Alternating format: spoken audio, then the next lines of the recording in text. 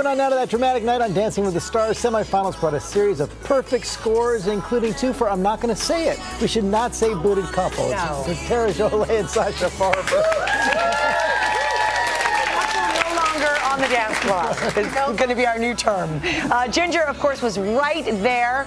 We're going to check in with her in just a moment, but first, let's talk to Terra and Sasha. Guys, thank you for flying all night long. Sasha wants us to point out these are not real tattoos. Not real. This was part of his costume last night. Terra, you said it best to him. It's a great idea that he got all the tattoos on the day that we were going to be eliminated. Could be worse. Could be Halloween week. Right.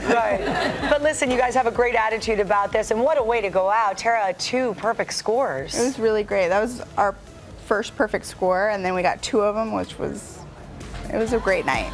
Congratulations. A great night and a great run. But Sasha, what was the biggest challenge in the choreography here? Everything? Is that Terra's been a dream come true to work with, and I mean, the second that I met Terra, I was like, how is this going to work? You know, Terra's the first little person on the show, and within the first hour of rehearsal, she inspired me so much, and definitely wouldn't be here if it wasn't for Terra, and she's been the best partner I've ever had, and she's just amazing, and I feel like this journey ended, and I have a friend for life. And what did you learn about dancing and about teaching because of this journey?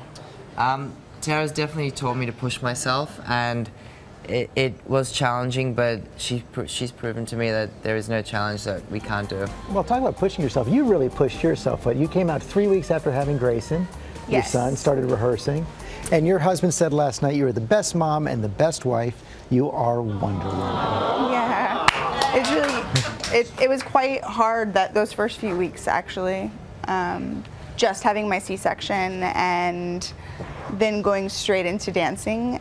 And as the weeks progressed, it got easier. I may have accumulated some hernias because of it. But I mean, you just keep pushing because this competition is such a unique opportunity and a life-changing experience that you never want to give up on.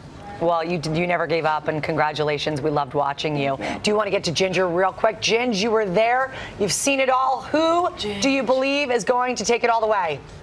Oh, I think I still have to go with James for second, and then I'm going Lori first. I really think Lori and Val pull this out. There's so much feeling that came into that young woman last night that so many people saw, but James got that place erupting. So, you can very see it exciting. Monday.